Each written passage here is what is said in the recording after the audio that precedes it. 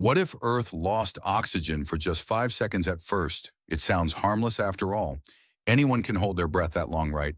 But in those few seconds, the planet itself will begin to fall apart.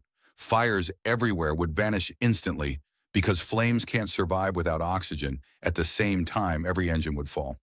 Jet turbines would cut in midair, forcing planes to drop from the sky. And on the ground, millions of cars would stall at once, causing chaos within seconds. Even massive steel and glass structures would start to crumble, because oxygen helps bind concrete and rusted steel together. But it wouldn't stop there. Without no oxygen, the ozone layer would vanish, leaving Earth exposed to deadly solar radiation. And under that intense heat, people's skin would burn, and water would begin to evaporate at a much faster pace. Even land itself would start to break apart because Earth's crust is made most of oxygen.